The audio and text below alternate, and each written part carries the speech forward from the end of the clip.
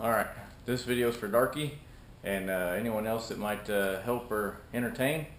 This video is to take the ECU out of a 2011 to 2013 Ninja 1000.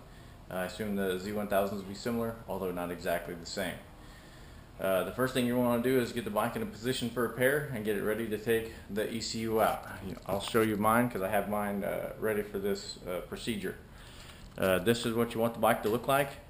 You want to go ahead and get the side panels off, remove that radiator, get the exhaust out of there, get the motor out of there. You're going to have to pull the back wheel to get the motor out, so go ahead and pull the front. I just do it so it looks similar, looks the same, and then you'll be ready to get the ECU out. Of course, all that's a big fat lie. You can do this to a completely stock bike. You don't have to remove anything. I'm just being a wise ass. We will need some tools, quite a few of them, so I'm going to grab those now. I am confined, unfortunately, to this stupid walker because of my stupid leg. So this is going to take slightly longer than it would normally, but you'll get the point. You can pull out your iPhones or smartphones or whatever and get ready to do the stopwatch, because I do believe this will take less than 5 minutes, but if it doesn't, you can record it yourself and tell me exactly how long it took. So now we'll grab the tools that we need, and quite a few of them, so pay close attention.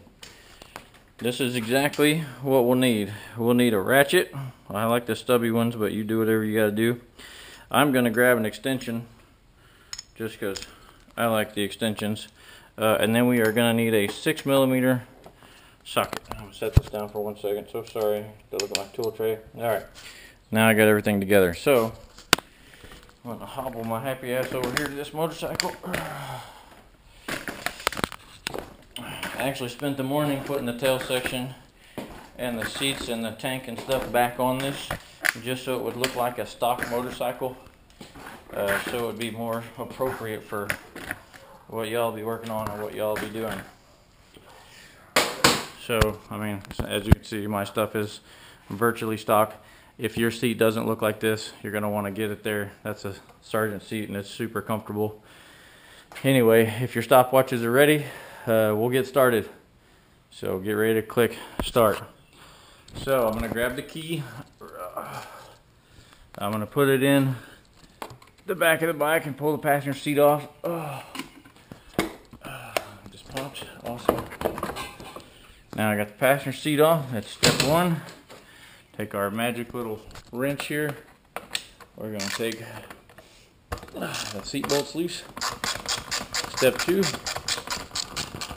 Sorry, this is awkward holding the camera and trying to work on this. I'm going to have to set it down here eventually. Oh, of course that one's loose and not going to want to come out. Alright, no big deal. Let me fight with these seat bolts for 1 second as I'm eating up part of my 5 minutes.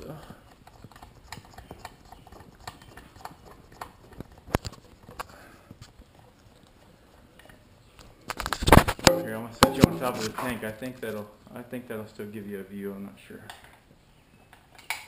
If it don't, I'll grab it and move it in a minute. I do gotta get this bolt out though.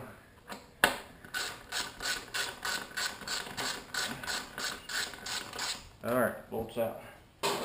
Now, stock seats off. Bam, bam. Or if you're lucky, your aftermarket seats off, because stock seat is terrible. Alright, here's what we wanted. Now on my particular bike, I have this fuse box in the way, so it makes it a little more difficult. But basically, this piece right here, under here, is what you want. That's the stock ECU, and mine's already been resplashed, so it's already been out once. I have not practiced this morning, so this may be more of a pain than it should be, but I wanted to just be authentic.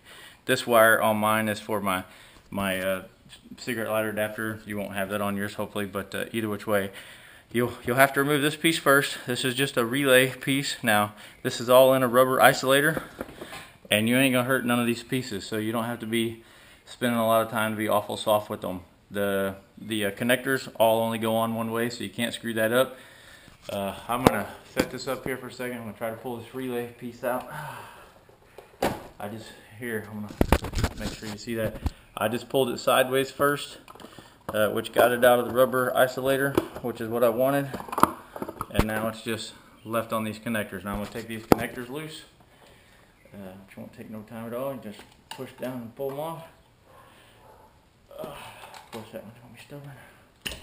Alright, now that is the relay box out of the way, and this again is the ECU. That's what you're trying to get to. So I'm gonna pull this up off of that mount just to make my life a little bit easier, and I'm gonna have to set this up because I need both hands, but I'm gonna squeeze this ECU out of this rubber isolator. I'm gonna slide the rubber isolator off of it as much as I pull it out of the rubber isolator. I'm gonna take another picture. This is where I'm at. You're not hurting nothing, you're not damaging nothing because that's rubber. It'll go back to its original shape, it's no problem. I'm just gonna pull this. Wish I caught on my stupid cigarette lighter wire.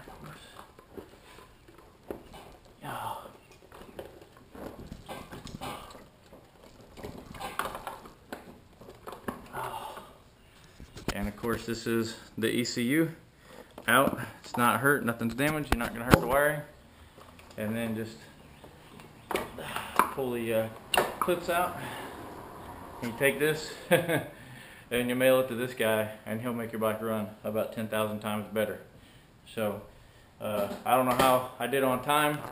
I hope I did all right, but hopefully that shows you how to do it, and you can realize that it's super easy and you're not gonna hurt anything. If I can do it and I'm all crippled, you can do it too. Hope y'all have fun. Bye.